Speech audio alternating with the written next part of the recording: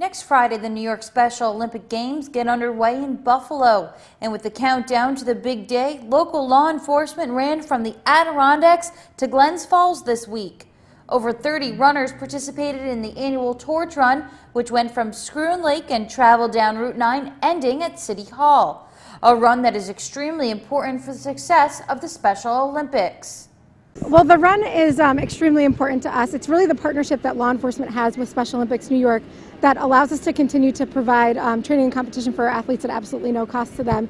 And they have so much time and dedication that they put into these runs, and it really means so much to Special Olympics. For over 15 years, the Glens Falls Police Department has participated in the annual Torch Run.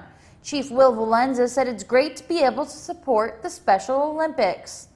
You know, I always like to say that the contact people have with a police officer usually is for a negative reason, but we want to show that there's so much more to law enforcement. It's not just police officers here too, it's corrections and people who are involved in law enforcement in many ways. And this is one of the positive things we do. Officers are generally very involved in their community, and this is just one of the ways that we can give back to our community and support such a great cause like Special Olympics. Runners of all ages participated in carrying the torch throughout Warren County. Queensbury High School freshman Tanner LaFar said this is an organization he plans on helping for many years. I hope they will at least. I tell a lot of my friends about it. One of them almost did it this year, but he couldn't make it. So that was a little upsetting, but it was fun overall, and I want them to join me too.